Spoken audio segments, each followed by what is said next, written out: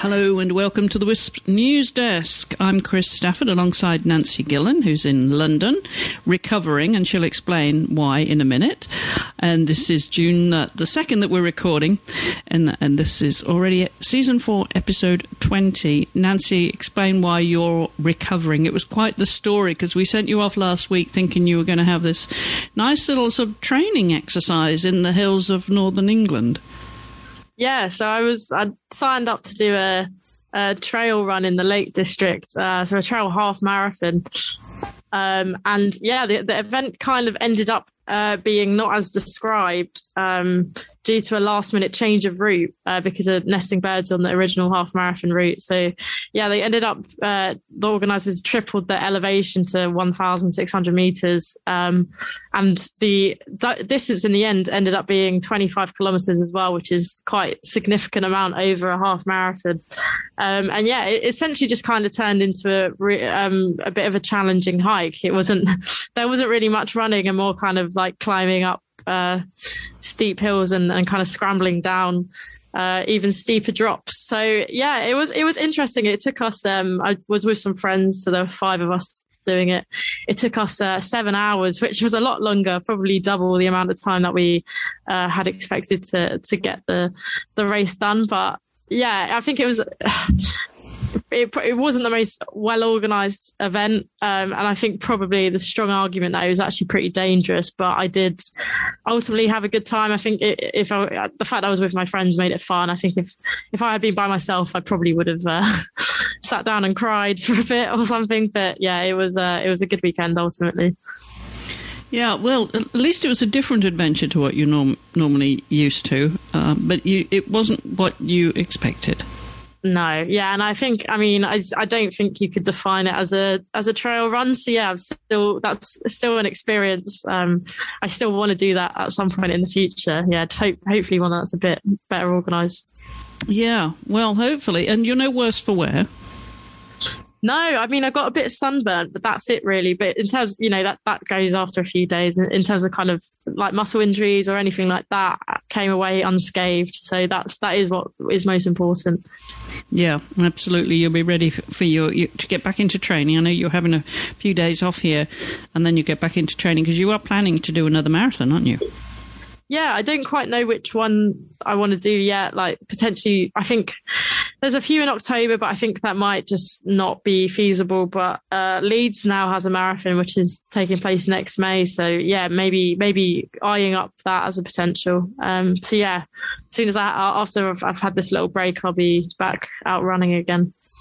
Yeah, well, good. Stay fit. I'm trying to do the same here as well with my cycling, getting ready for a big ride later in the year. More of that another time. But let's get straight to the news this week, Nancy, because obviously the big story is the Grand Slam that's happening at Roland Garros in France, the French Open tennis. It's getting closer and closer to the final now. So give us an update. As this goes out on Thursday, the 2nd of June, we're very close to the final. So tell us what we can expect and what your prediction is. Yeah, so really, I think quite exciting final. So I think to the surprise of absolutely no one, Iga Swiatek, including you. Yeah, including me. Iga Swiatek is in the final of the French Open. She beat Kastakina 6-2, 6-1, so a very comprehensive victory, especially in a semi-final of a Grand Slam. I believe that's now her 34th consecutive victory, and she's coming right up behind the two Williams sisters for the longest running streak in the 2000s. I think it's Lindsay Davenport or someone along those lines who has an absolutely ridiculous winning streak set in the 80s or the 90s. But yeah, Swiatek is coming up fast behind the Williams sisters in terms of record running, record wins. The person that's going to be challenging her is Coco Gauff, the American tennis player who seems like she's been around for absolutely ages, but she is only 18 years old. As she first kind of burst into the scene, I think when she was like 15, which is why it seems like she's just been about for a long time. It is actually her first ever Grand Slam final, and she beat Martina Trevisan 6-3, 6-1 in the semi-finals to get to the final. And yeah, she has a really, really, really stern test. I think I'm really looking forward to that final. It's two very young, talented female tennis players. Say probably Swiatek has been able to, I think, kind of prove herself maybe a bit more at the top stage. You know, Goff has been around for a while, but like I said, has only now just got to a Grand Slam final compared to Swiatek, who won the French Open in 2020. And for me, I'm going to have to back Swiatek just because I think she looks pretty invincible right now. It looks like no one can really beat her. She's winning nearly every match very comprehensively in 2 sets. So yeah, that's my bet for the final, but it should be a really exciting encounter. Well, great experience for Coco, if nothing else. Yes, definitely. Yeah. To have that kind of exposure at this point in her career. And you mentioned her, you know, she's been around since, you know, she was a young age of 15. And it reminds me of a tweet I saw recently, you know, Gabriela Sabatini, the Argentina tennis player, who was WTA star for many, many years in the 80s, 70s, 80s. She's been retired a while now. I think she's turned 50, but she's playing in the veterans at Roland Garros and in the doubles and going really well at the moment. But what I did see her tweet a few days ago was the first time she played there. She played Chrissy Evert and Gabby was 15. Wow. So, yeah. That's an experience. That's some experience. But yeah, technically they haven't lost their touch. You know, they may be veterans. They may be in their 50s or 60s, whatever now. You can be in your 40s, I think, or even less for the veterans. You know, it's only once you're retired from the circuit, you can become a veteran. And, you know, they're just so court savvy. It's all about economy of effort, right? And that's what sport is all around, right? All about, you know, be streamlining and making it as efficient as possible. And these women are so court savvy. It's great fun to watch. So yeah, don't forget the veterans because they play at most Grand Slams and they are great fun to watch. All right, we have a story that's just come out of Roland Garros, and which is capturing the headlines right now on social media. And it's a quote by Amelie Mauresmo, who former WTA player herself, who took over the directorship of Roland Garros last year. And she said something quite shocking and disappointing and surprising. And Iga Swiatek had something to say about it. Yeah. So yeah, the what she said was I think there's been quite a bit of a debate about in the French Open, the men's matches have been taking place in the evening, kind of when you've got more of a crowd and it's, you know, it's more of a blockbuster event. Mauresmo basically said that scheduling had happened because she didn't feel that the women's matches had as much appeal as the men's matches. Which, like you said, is quite a shocking thing to say. And as someone who I know, like we've kind of described her as a bit of a trailblazer in tennis in terms of, you know, she's a female kind of organizer of a Grand Slam. She has been the coach of Andy Murray. So like a female coach for a male player. That was, I mean, I remember at the time it was quite people were talking about it, you know, it was something that you don't really see much in tennis. And as to kind of suggest that women's tennis isn't as appealing as men's tennis is, yeah, very disappointing. And I think inaccurate as well, to be honest. I think women's tennis is brilliant at the moment. It's incredibly entertaining. Swiatek, I think, said that her words were a little bit disappointing and surprising, and that she thinks women's tennis has a lot of advantages, and that, yeah, it's really, really appealing. So, yeah, I think Swiatek's right to kind of, I think, speak out about it and say that she's disappointed, because it is a very disappointing kind of point of view to have for someone who's so, you know, right, significant in tennis. And a woman. Yeah. Yeah. And apparently there's just been one women's match featured in the night session compared to 9 of the men. Yeah, which and that is like that in itself. I don't, you know, like maybe the men play 5 sets and maybe some people prefer that and maybe see it as more entertaining, but you can't say that, you know, some of the women's tennis matches that have been happening at the French Open have not been entertaining. So yeah, that is it's not great that it's kind of, she said that she doesn't find women's tennis as appealing, and then that is actually at a disadvantage to the women because they're not being put on for the night matches. Like that whole, it's just very archaic view, I think. Yeah, and even Pam Shriver, former WTA player, now she's a commentator herself, she said it was crossing the line and it's not acceptable. And I think she's going to get a lot of backlash from this, Amelie. It's disappointing, it's surprising, and it's politically incorrect for a person in that position too, I would suggest. Yeah, regardless of her, personal feelings, I think, politically, I think it's incorrect. Yeah, no, I do agree, and it's just, I think it's just a shame that it's kind of something that will overshadow what's been a really great tournament so far. Yeah. Well, talking about gender equality, which we're always doing on this show. One way or the other, we have a couple more stories here too, and one of which is concerning tennis, and it's about Wimbledon, who do seem to be catching the headlines just lately, for not always for the right reasons. That's coming up soon, the Wimbledon Championships.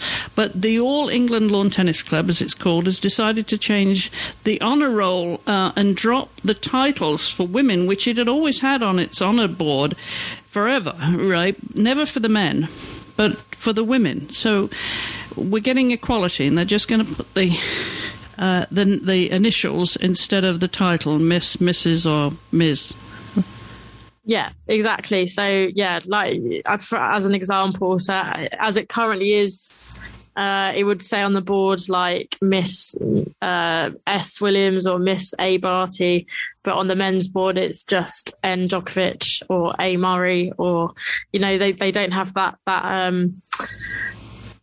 initial, I don't know what it's called, but they've taken that a bit at the start out. Yes, so that's now going. So I think that's quite significant as well. And obviously Wimbledon's very traditional, so I think and maybe you could say, it doesn't mean much, it's just on a board, but I think if you want men and women to be treated the same in sport, that includes those tiny little things like that, and just making sure that men and women are like presented the same way. Yeah.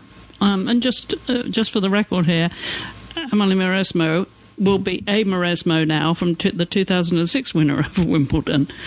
And I bet I know who you think is going to win the 2022. Well, so I can't see anyone stopping Swiatek right now, but I don't know. I don't know how good she is on grass. I don't really recall seeing her play on grass that much, so maybe it might kind of switch up a little bit. I'd love to see Raducanu have a good run at Wimbledon again this year. So we'll see. That will be nice. All right, so Wimbledon will be here before we know it. But let's move on to some rugby stories now. We've got a couple of stories coming from the world of rugby union, and it involves the men's rugby union game, and that is that there's going to be all-female official team. And that US and also USA referee Kat Roche has been named the assistant referee for the Rugby World Cup. So some good stories coming out of rugby for women's officials. Yeah, exactly. So a lot of kind of female officials making a name for themselves. So Holly Davidson will lead an all-female team of match officials for next month's men's match between Portugal and Italy. So they're going to be the first all-female team to lead a men's rugby union, to officiate a men's rugby union match, which is obviously very significant. And it's also the first time a female referee has officiated a men's Six Nations team in a test match, with Italy being part of the Six Nations.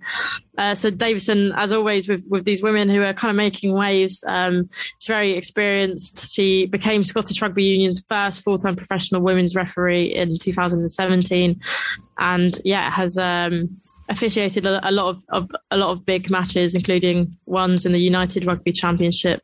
And then more good news as well with the Rugby World Cup, with the assistant referees being named, and USA rugby referee Kat Roche among that number as well. So some really good to see across all sports. It's always great to see female officials included. So that's a very encouraging sign.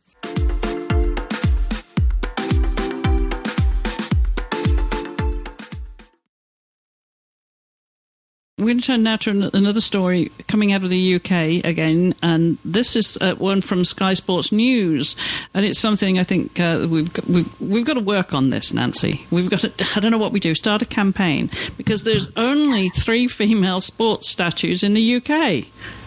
Yeah, it's really poor. So there's 240 statues of sports people in the UK in total. Only 3 of these are female athletes, so that's less than 2% are female athletes. So it's former England footballer Lily Parr, 2-time Wimbledon champion Dorothy Round, and the Olympic pentathlon winner Lady Mary Peters. So that's only Mary Peters is the only one that's still alive out of that trio. So Sky Sports did an interview with her, but yeah, like that, this is something that's going to change. And it's, I don't know if you remember, Chris, the Adidas campaign that they did I think it was a couple of months ago, where they put some statues of female athletes, including Vivian Miedema, the Arsenal player, and put them by London. I think it was around about London Bridge, somewhere around there. And yeah, unfortunately those statues were temporary, so they weren't permanent. So hopefully with these investigations and studies, and we can kind of start to realize how little representation there is for women in things like statues. And yeah, if we can get a few more permanent ones, not just, temporary ones, that would be brilliant. Yeah, that's very interesting that they've got Mary Peters, because Mary Peters is from Northern Ireland, isn't she? Yes. So yeah. So, they're not just relying on athletes from the mainland. Yeah. It's, and I mean, as well, I think it's not like they've got a lack of, a small pool of athletes to draw from. Like, this country, Britain the UK has produced, so many incredible sportswomen. Yeah. So many. So yeah, it's just obviously that they're deciding not to build statues of women, which is pretty sad. I expect you to be out there campaigning, Nancy. Yeah, I will. I'll be working on it. Start a movement going there. Awesome. All right, we're going to turn to sailing now for another equality story, and this is thanks to the ocean race. You know, the ocean race, which happens every few years. The next one's coming up. I think they start at the end of this year.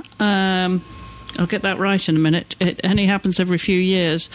But they have a new target now, and they're aiming for the equal number of male and female sailors for this round-the-world event by 2030.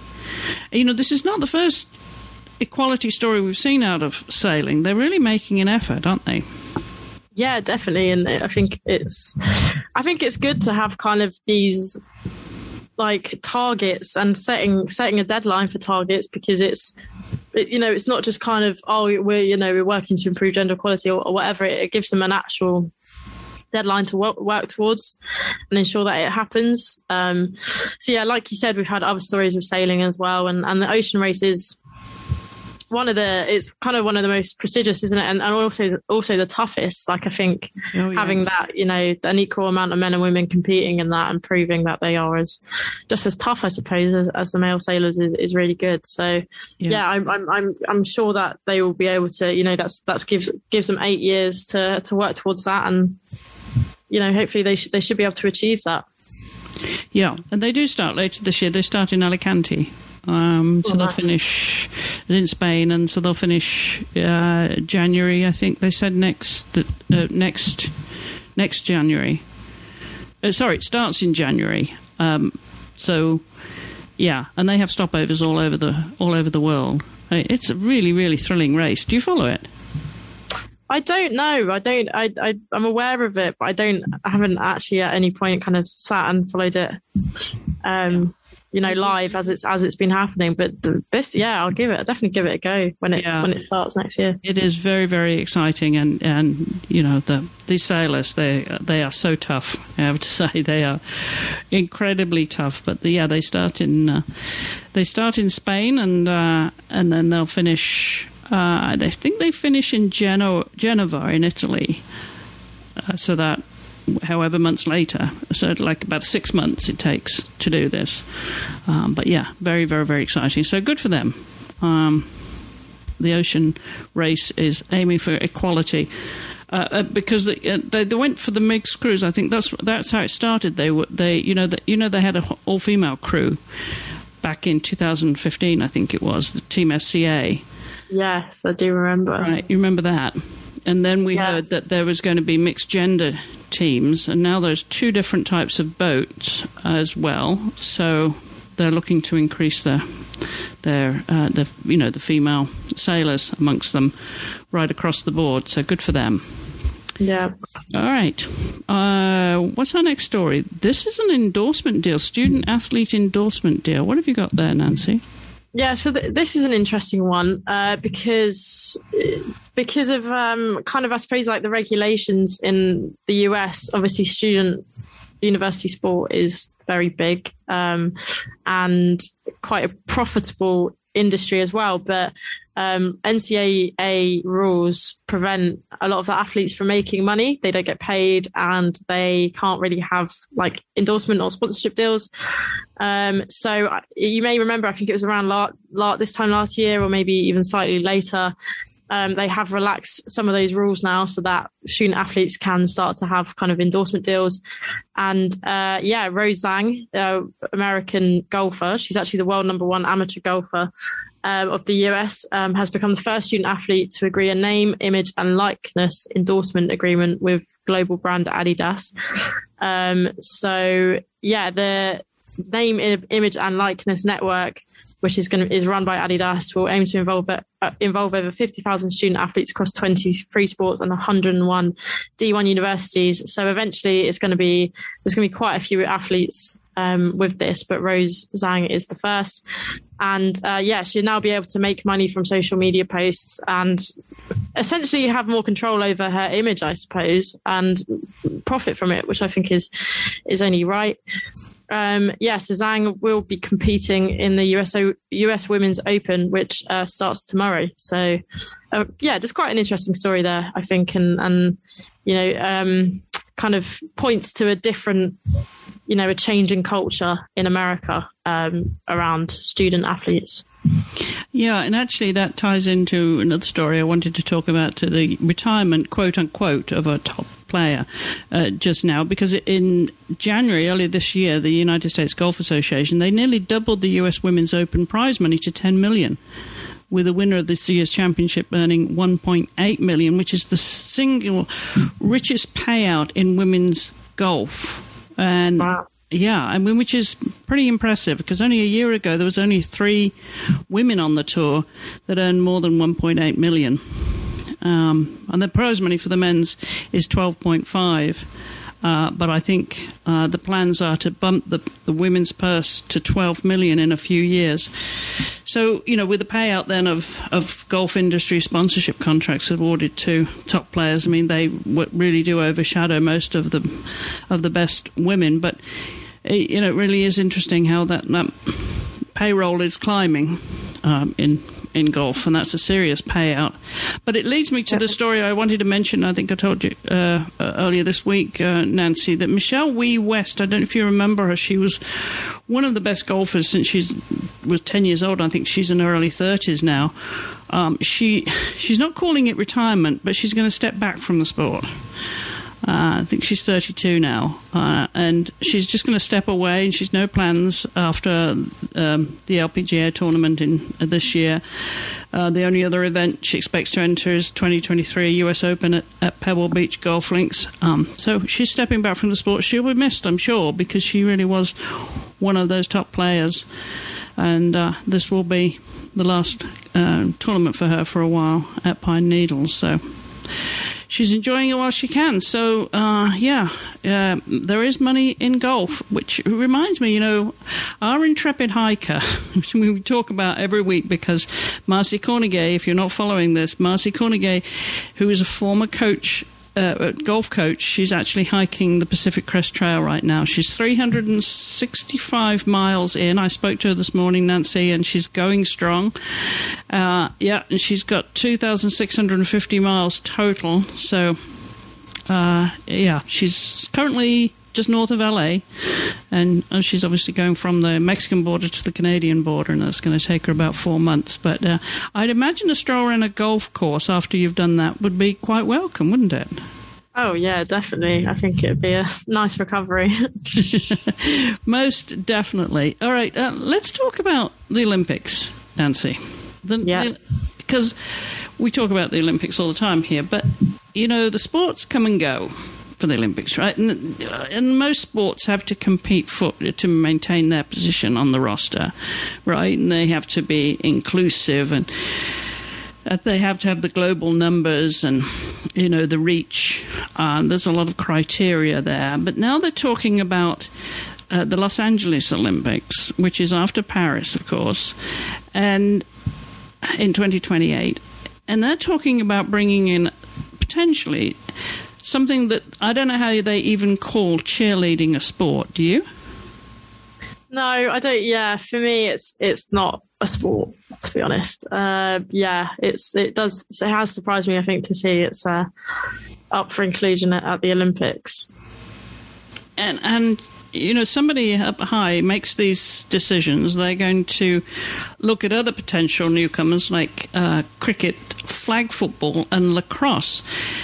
And meanwhile, there's a question over what you would imagine would be frontrunners going into an American venue for the Olympic Games, baseball and softball. You'd think they'd be a given, but not so, apparently. I think they've got to fight for their position. I get lacrosse. I think lacrosse, potentially, you know, why not be an Olympic sport? It's played far and wide. Flag football, not so much. Like, I don't even know why cheerleading and flag football are even considered. Do you? No, yeah, and I think, like you said, I just don't think have that universal popularity either. I think, yeah, definitely there's some sports you can have an argument for, but yeah, if it's something that's going in the Olympics, so you need to have enough kind of established like setups and teams around the world, and cheerleading and flag football aren't quite there for me. No. Well, we'll keep you posted here. Well, you know, there's still time for others to come along. And modern pentathlete has got to get their act together, haven't they? They've got to have a substitute sport for riding finalised if they're going to stay in. Equestrian sports have always had a battle to stay in, again, for universal inclusivity. I'm sure this story will keep on running for a long time. So check in with us here at the Wisp Sports Desk every week, and Nancy and I will keep you updated. Anything else, Nancy, on this week's roster? No, I think no more news stories. Just looking forward to the French Open final at the weekend. I suppose after that it's a relatively quiet period for women's sport, not too much happening, but then we've got Wimbledon and the Euros to look forward to. So, yeah, some exciting things on the horizon. Yeah, Wimbledon obviously coming up very, very shortly. Then, when does the Euros actually start, Nancy? So July 6th, so coming up to a month out now. Yeah, all right, we've got a little while, but it'll be here before we know it. And you're just going to be unbearable for how long? How many weeks is it? 4 weeks. 4 weeks. Football's going to be at the top of my agenda. I'm not going to lie. All right, I may not be able to talk about any other sport then for those 4 weeks. We'll see. Maybe we just take a break. Yeah. A Euros-induced break. Yes, exactly. All right, Nancy, well, that about wraps it up. Tell everybody where they can find you on social media. Yep. So Twitter, I'm on at Nancy_Gillen. Instagram, I'm on NancyGillen_sports. And then Give Me Sport Women is where all my work is. And yeah, you can find us on Twitter at Give Me Sport W. Excellent. And we, of course, are at With Sports. Join us again next week for more news from around the world of women's sports. I'm Chris Stafford alongside Nancy Gillen. Thanks for listening.